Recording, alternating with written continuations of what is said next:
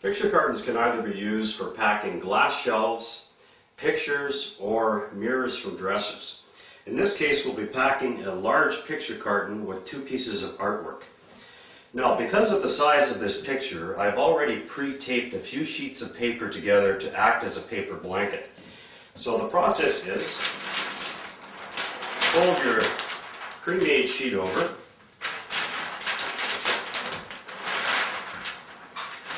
and you want to fasten it on with a piece of tape.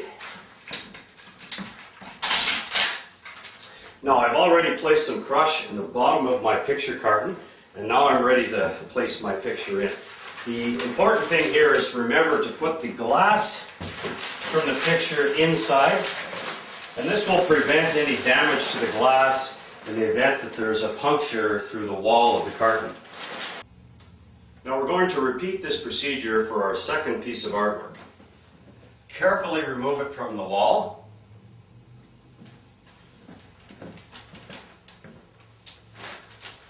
Place it onto your paper blanket. Fold up the sides.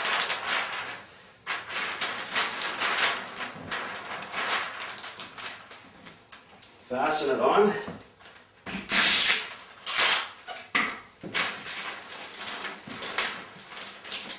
And we're going to place it in glass in.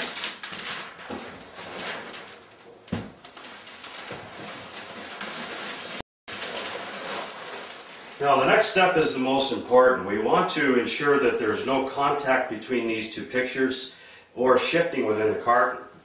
So this step requires a lot of crushed paper, and you start on the sides of your carton,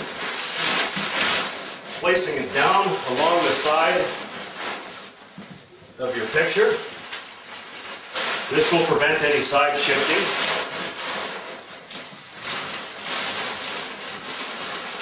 Repeat it on the other side.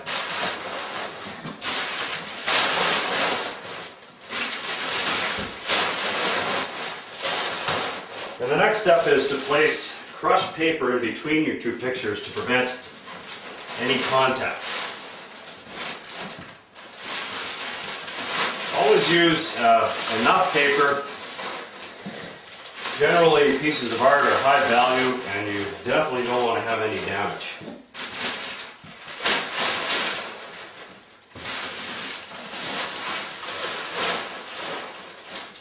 Okay, the final step is just to layer crush across the top of our carton, and then we're ready to seal.